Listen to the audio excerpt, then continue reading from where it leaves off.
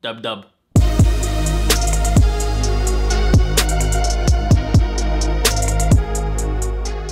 What is up, everybody? My name is David Franco. I am a full-time content creator. WWDC 2020 began today. It doesn't really feel like it because of COVID-19. Things are very different right now. So they quite literally had to take their entire event, which invites people from all over the world, and say, hey, look, you stay home, stay safe. We're going to an online-only event. So this is a big deal, like a huge change. And I gotta be honest, I was very worried about this because for me, half of the fun from the experience is the crowd's reactions. I mean, is it just me? Obviously, it's not just me, but I'm just saying, like, I love the applause, even if it is mostly Apple employees, sometimes with like the littlest things, but for me, that's part of the fun. Like, I love people's reactions to these announcements. But I'm happy to say Apple pulled off a really well-done production. A little cringe here and there, but I think they know they were being cringe, and they were using some like tongue-in-cheek humor, and the whole underground secret lab kind of thing was pretty cool. I don't know. I liked it. So anyway, instead of my usual WWDC coverage, where I typically go through every single like bullet point that was announced or covered, in today's video, I'm just going to focus on things that I thought were most interesting. And honestly, I'm a little distracted right now because news just broke less than an hour ago with Mixer shutting down and moving their partners, if they want to anyway, over to Facebook Gaming. Like, that's huge news in itself. So I'm a little distracted right now. I've had nothing to eat. I'm very lightheaded. I don't have a lot of energy.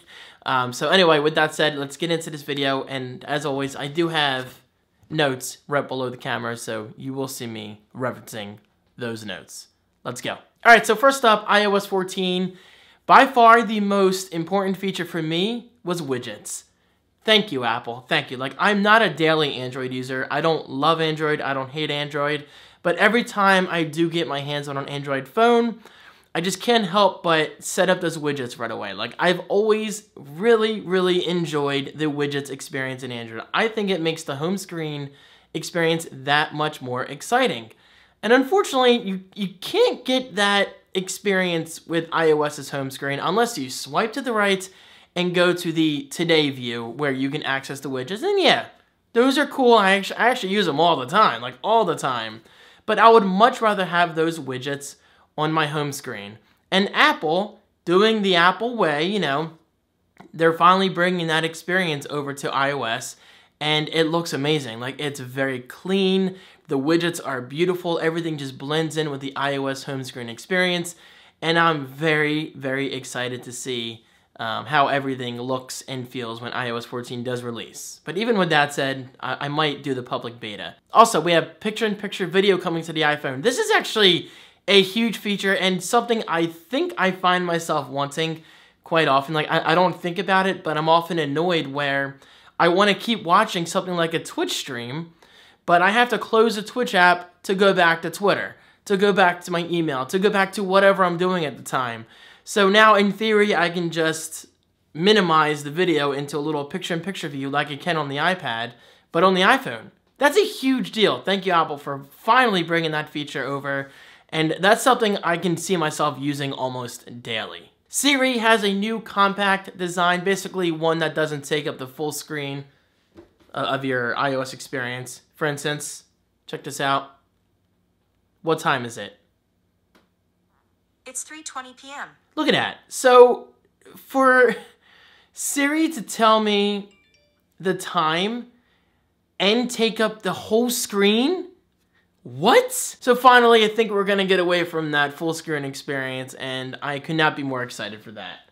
And I gotta say, that seems to be the biggest focus of today's announcements, is Apple seems to be really cleaning up the user interface and making things out of the way. You know, it's like taking essential features like Siri and putting it over there while still allowing you to focus on your content. And messages, you can now pin conversations, which isn't a huge deal for me, but this next one is pretty cool. Mentions. I'm a daily user of platforms like Twitter and Discord, and I love mentioning people. I love when people mention me because I get alerts. So to bring that mention experience over to iOS, hey, I'm down. iPad OS 14.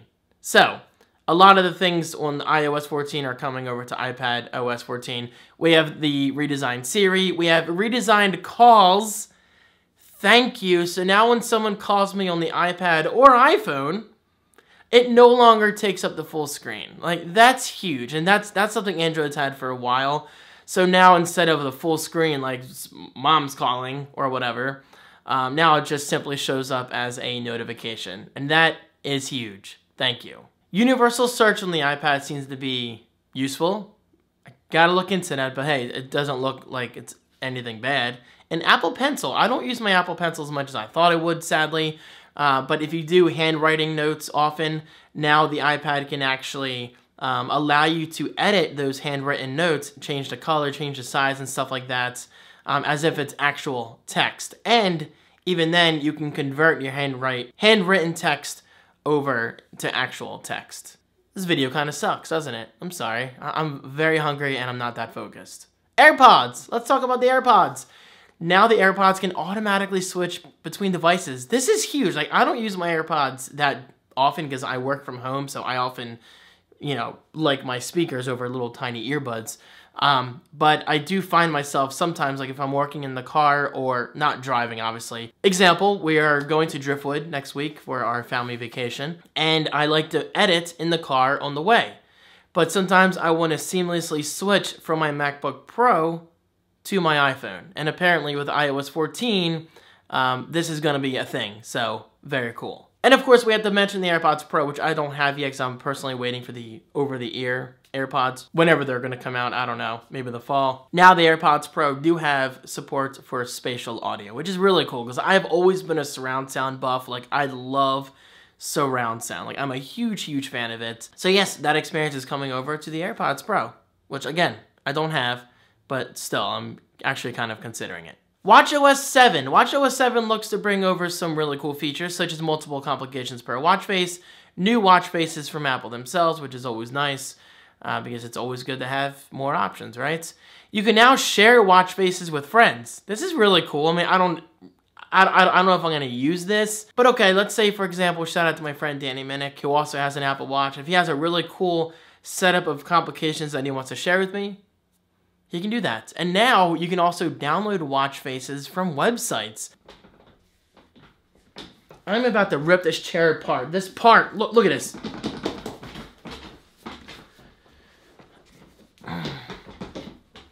It's Amazon basic shit. That's what it is. David Focus. Sleep tracking. That's cool. I have always wanted sleep, well, not always, but I've wanted sleep tracking for quite a while. And I gotta say, the battery life on the Apple Watch is really good. Like, it's a very... Oh, I was like, why is this not working? Siri was up. Apparently I did something with Siri. Anyway, I can track my sleep. This video sucks, guys. I'm so sorry. I'm just not feeling it today. I mean, I love this stuff. I'm not in the mood to make a video. Sadly, we still have no third-party watch faces.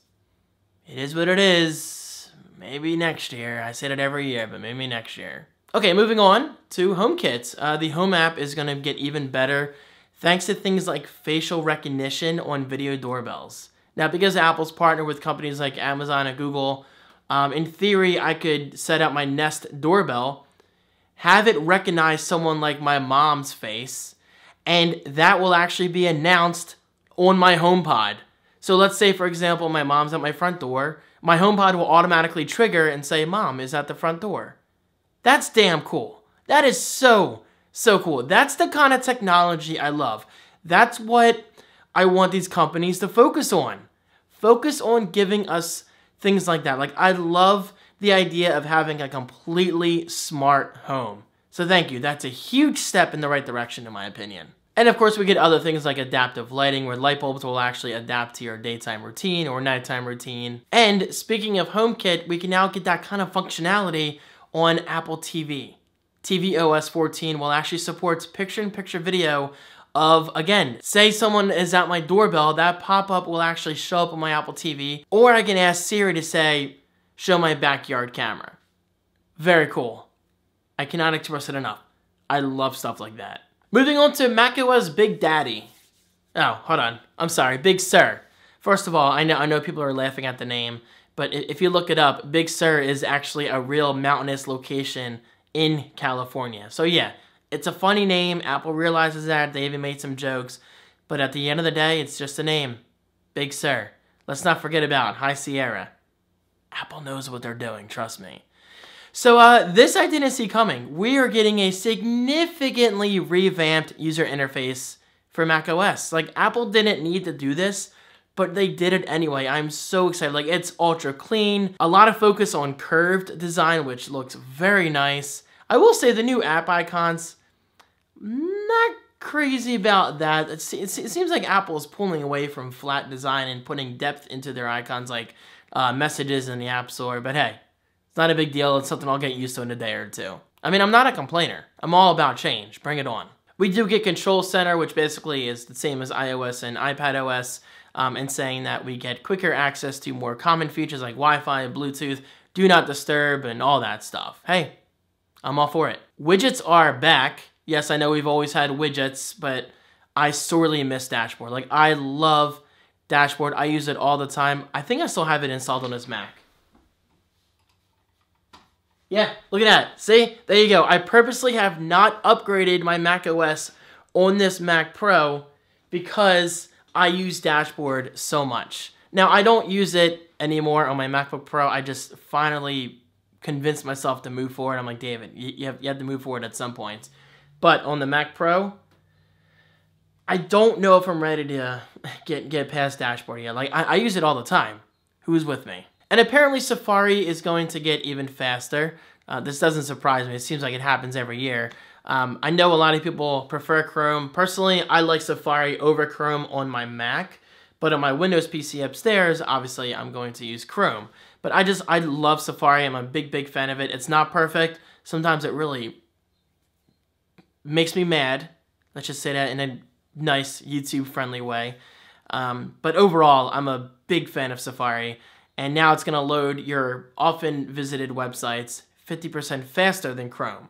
At least that's what Apple claims. But of course, Chrome could get faster by the time January comes around. I don't know. And we're getting heavier focus on extensions. This is something I've always wanted Safari to be better at, because obviously Chrome excels in the extensions department. Like, if there is an idea you want to add to your Chrome browsing experience, there likely is an extension for it.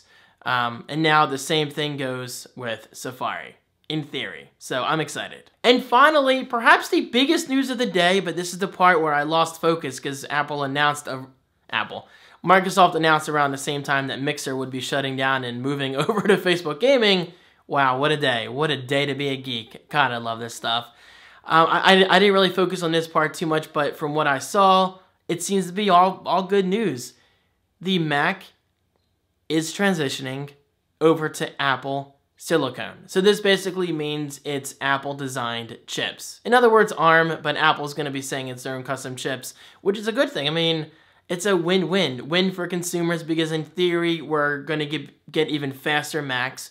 We're going to get faster update cycles, hopefully. And it's a win for developers because in theory, it makes it easier for them to create apps for us, the consumer. So again, it's a win-win scenario. I'll say it again. I didn't really pay much attention because of the whole Mixer announcement, but you have my word, I will be rewatching that portion of the keynote after I make this video. Well, because I'm a tech nerd. I think I need to be in the know of this stuff. In the know? Is that what people say? It just sounds horrible. I don't know. Anyway, guys, there you go. I'm all in. I gotta say, despite WWDC not being an in-person event this year... Where's my keyboard? I'm just trying to keep it awake. Yeah, I gotta say, it was quite exciting. We didn't get a new iMac, but that's okay. I see it happening in the fall, perhaps alongside a new Apple Watch. And no, I have not upgraded to the new Apple Watch yet. I just don't see the need. And at this point, I might as well just wait. So in a way, I'm really glad I waited, because I definitely want that always-on display. But for now, this Apple Watch has served me well. I love it. I don't really have any major complaints, except for no custom watch faces. I mean, no third-party watch faces. Why? Why, Apple? Please, bring it on, baby. Bring it on. But overall, I'm quite pleased with today's announcements. What did you guys think? I mean, I'm a graphic designer, and the fact that Apple is focusing so much on UI design, that means a lot to me as a user and as a designer. So I am so hyped to get my hands on all these new software updates. So guys, thank you so much for watching. How do you feel about the Mixer news? Would you like me to make a video about that? Let me know in the comments. That's a very exciting topic. All right, I'm out. Thank you. Your support means a lot, and I'll see you next time. Peace.